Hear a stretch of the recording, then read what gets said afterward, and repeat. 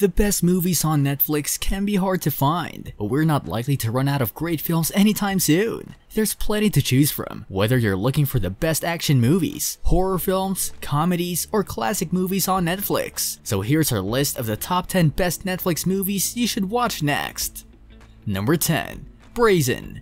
After a demanding book tour, superstar mystery novelist Grace McCabe, played by Eliza Milano, decides to visit her sister embroiled in a custody battle after a bitter divorce. Arriving in DC, Grace is shocked to find her sister living in a rundown neighborhood and hoping to afford a hotshot lawyer by moonlighting as an adult phone operator. Grace has her doubts confirmed one horrifying night when one of the phone operators is murdered. As Grace is drawn to help solve the crime, her life turns into a scene from one of her own books. Yet as one of her biggest fans, investigator Ed Jackson, played by Sam Page, warns her that real people die and Grace could be next. She's setting a trap for a killer more twisted than anything she could imagine, and not even Ed may be able to protect her from a rendezvous with lust and death. I can't hear you.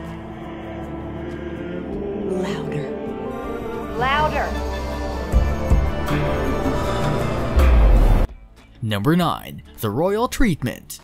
In this film, Isabella, played by Laura Marano, runs her own salon and isn't afraid to speak her mind. On the other hand, Prince Thomas, played by Mina Masood, runs his own country and is able to marry for duty rather than love. When Izzy and her fellow stylist get the opportunity of a lifetime to do the hair for the royal wedding, she and Prince Thomas learn that taking control of their own destiny requires following their hearts. What are you doing here? I was hoping I could join you. You could be my Sherpa guide to normal life. I don't know. Number 8. 365 Days, This Day. 365 Days, This Day is a 2022 erotic thriller film directed by Barbara Bialawis and Thomas Mendes, serving as a sequel to 365 Days. The plot follows a young Warsaw woman, played by Anna Maria Szeklucka, in a spiritless relationship falling for a dominant Sicilian man, played by Michele Moroni, who imprisons and imposes on her a period of 365 days for which to fall in love with him. Are you jealous? Listen to me. Please have some respect for Polish tradition, okay? If you want next time, you can join us. Number 7. Black Crab.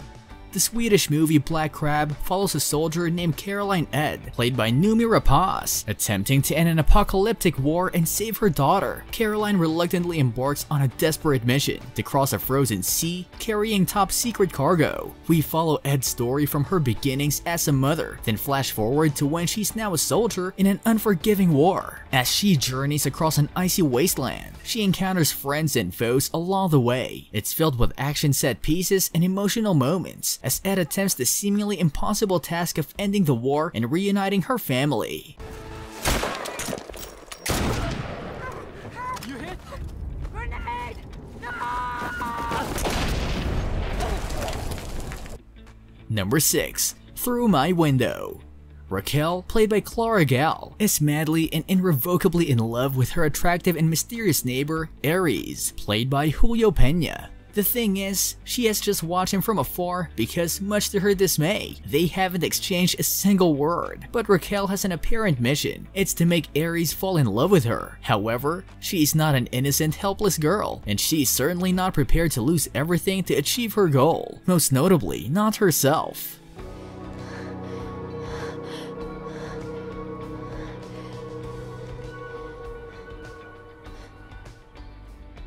Now that we're halfway through, make sure to hit that subscribe button as we bring out new videos each week. Number 5. The Weekend Away. The Weekend Away is the latest film, and the woman mysteriously goes missing and someone else suffers psychologically as a result subgenre. Leighton Meester plays Beth, who joins her best friend Kate, played by Christina Wolf, on a trip to Croatia. Everything is perfect until Beth wakes up to find Kate missing. Her frantic search uncovers devastating secrets closer to home, with only a fuzzy memory of the previous night and the police not helping. I can't come home, Rob, because the police have taken my passport. Because I'm sure they think I killed Kate, and if they find out about the affair, they'll have a damn good reason too. Number 4. The In-Between. The movie tells the story of Tessa, played by Joey King, and Skylar, played by Kyle Allen, who meet at the local theater while watching the 1986 art house classic Betty Blue. They immediately hit it off, and they fall head over heels in love with one another. Sadly, the course of true love does not run smoothly. Tessa and Skylar fall out when they disagree about her other passion. When he decides to leave town to be with his struggling father, more tensions arise. But before they can reconnect and strengthen their relationship, tragedy happens when Skylar is struck by a car and get killed. This should be the end of their relationship. But when Skylar starts to make his ghostly presence known to Tessa, the two are finally able to resume their romance.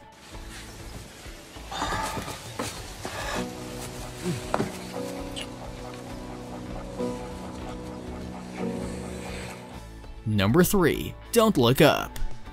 Astronomy student Kate, played by Jennifer Lawrence, discovers the existence of an identified comet. Her professor, Dr. Mindy, played by Leonardo DiCaprio, calculates that the asteroid's trajectory crosses that of the Earth, and that an impact will take place in about 6 months, killing all life in the process. They travel to the White House to present their findings. However, the White House has other plans, and is trying to silence Dr. Mindy and Kate. Nothing really changes in their attempt to inform the population through a television program. Nobody seems interested, and they will soon find out why.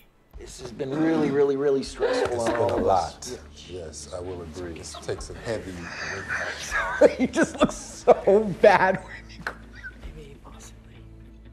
Number 2. The Adam Project.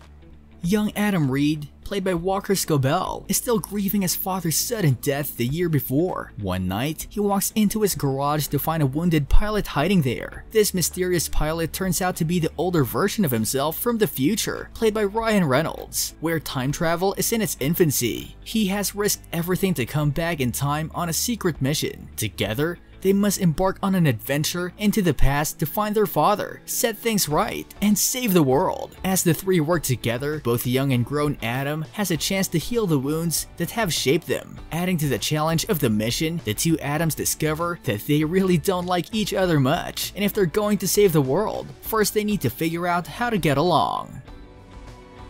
You're me. That's classified, but yes. Was. Number 1. The Tinder Swindler.